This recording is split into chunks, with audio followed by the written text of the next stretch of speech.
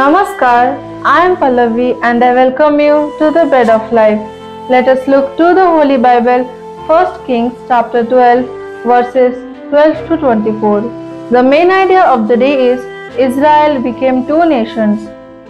So the king did not listen to the people, for it was a turn of affairs brought about by the Lord that he might fulfill his word, which the Lord spoke to Ahijah the Shilonite to Jeroboam the son of Nebat. And when the Israel saw that the king did not listen to them, the people answered the king, "What portion do we have in David?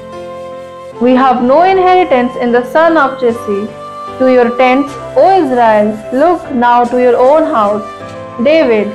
So Israel went to their tents.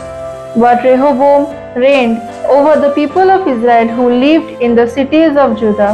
Then King Rehoboam sent Adoniram, who was taskmaster over the forced labor, and all Israel stoned him to death with stones. And King Rehoboam hurried to mount his chariot to flee to Jerusalem. So Israel has been in rebellion against the house of David to this day.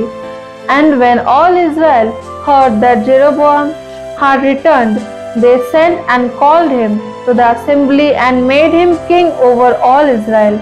There was none that followed the house of David, but the tribe of Judah only. Let's understand the word of God. Rehoboam abandoned the counsel of the old men, and instead he listened to the words of the foolish young men. He told the people that he was going to force them to work harder. However, the Israelites did not tolerate the heavy burden anymore and turned their hearts away from Rehoboam. The 10 tribes, excluding the tribe of Judah and Benjamin, gathered and made Jeroboam their king, and as a result, Israel was divided into northern Israel and southern Judah. One nation was divided into two nations because of the foolish decision by Rehoboam, who did not listen to God and the people. May the Lord bless us with this word. Let's pray and practice. Dear God, thank you for your wonderful words. God, please help us to make right decisions according to your words. In Jesus' name I pray. Amen.